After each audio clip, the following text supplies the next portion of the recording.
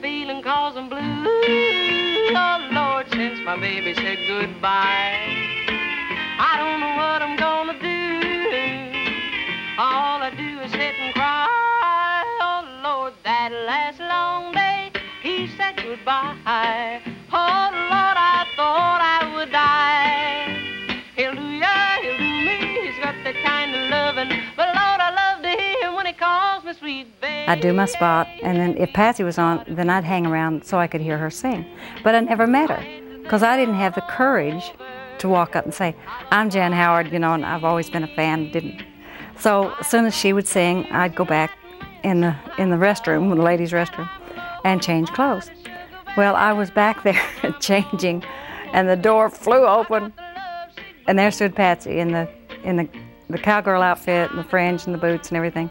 She put her hands on her hips and said, well, you're a conceited little son of a bitch. And I said, what? Well, she said, you just waltz in here and do your spot and waltz out and don't say hello or kiss my foot or anything to anybody. And I said, now wait just a damn minute. I said, I've always been a fan of yours, but right now I'm not. And boy, she laughed. You could have heard her a block away. She said, you all right, honey?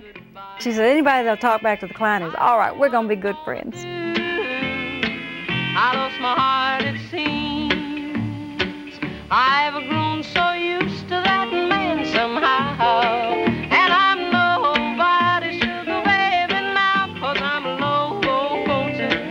I got the lovesick blues. The momentum from Walking After Midnight had died down. And records weren't doing much. She was appearing on the Opry every opportunity when she was in town. And she got quite a few tours, but 30 and 40-day tours, but it was only $50, $75 a day. And she was working, but we wasn't gaining much. Then when she got out of the 4-star deal and got exclusive with Decca, signed as a regular on the Opry, and that's when things really started moving.